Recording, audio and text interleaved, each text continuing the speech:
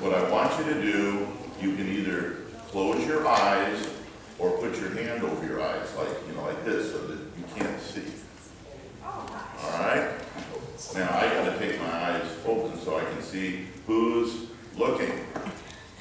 Come on, everybody, close your eyes. Close your eyes. Okay, now how many fingers am I holding up? Oh. All right. Okay, you can open your eyes back up. You couldn't see anything because your eyes were covered. Well, in this scripture, we just read about a man who was born blind. And that means that you can't see. It's always dark. All right? How many of you are afraid of the dark? Yeah, I was too. When I was a little kid, thank you. I was not too good with the dark. I was afraid there was things under my bed or things in the closet. Yeah. So what my mom did was she left the light on in the hallway and then left my bedroom door open a little bit so some of that light would come in and it would not be so dark in my room. And then I felt, okay, I can kind of see everything's okay. And then I could close my eyes and go to sleep. Well, anybody know what this is? Night light. All right.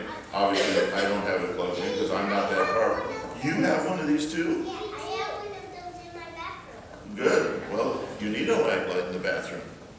Because if you have to go to the bathroom at night, it helps to be able to see what you're doing and where you're going so you don't bang into stuff. All right? So sight is very important, and light is very important because even if you have your eyes open and it's really, really dark, you can't see. Now, I have something that I really enjoy because I never really thought I'd ever have one of these, but I'm sure some people do. Where is it? I've got this on my phone. All right? People have a little flashlight app on their phone. Boy, this comes awfully handy every so often versus having, oh, gee, where's the flashlight? And go look in the garage and look in the drawers looking for a flashlight. So having one right there is very, very handy. In fact, at night, first thing in the morning, just to give you something who doesn't like light? Skunks. Skunks do not like light. And our dog's been skunked a few times. And so I go out there and I turn on the porch light and I go out before they get let out and I take a flashlight and I look into all the corners of the yard looking for the two little beady eyes. And I have seen it. And I chased them off with a light flashlight. So, light is very important. And in the context of this verse, Jesus is talking about He is the light of the world. When people do bad things, when they're evil, and even sometimes when we think about doing bad things, do we want anybody to see us doing bad things? No. We would kind of like them to we do it in the dark, or we do it someplace where we think someone won't see us. That's being in the dark. When we are in the light, we're very happy. We have birthdays in the light, right? Yeah, because we're very happy about birthdays and doing good stuff. And we like people to see us and when we do good stuff. Yes, you went to a birthday party. And so, yes. I went to a birthday party with him too. Good. I'm sure you enjoyed that. So, having light is very important. And so we are to be God's light. So if you imagine we're like little people flashlights, and we shine with our love and our caring for other people and doing good things that Jesus and the Holy Spirit help us to do so that we point to Jesus. If you ever look at the moon, this is always the analogy I like. You see the moon, when you have a full moon, it's awfully bright. Does the moon have does the light come from the moon? It reflects, it's kind of like in a mirror. So the light is coming from the sun and bouncing off the moon, and then we see that.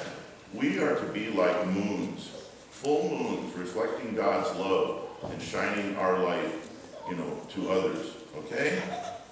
Let's pray. Gracious Heavenly Father, as you are the light in this world, help us to be a reflection of your light in our lives, that we shine on others and we show them the way to you. In Jesus' name, amen. Now, thank you. Boy, Cindy, we don't need that many today. I'm glad she overruled me. Okay, these are to stay closed. We want the darkness to stay inside, okay? So that, and then you can open these when you're done or when your parents say you can have, okay? All right. So take one of these and then go get a folder bulletin from Pastor. There you go.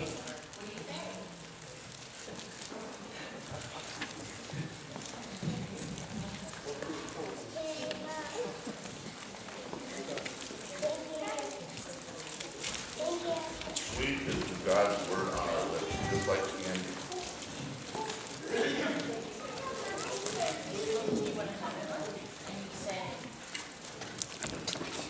Oh, thank you. That's a first.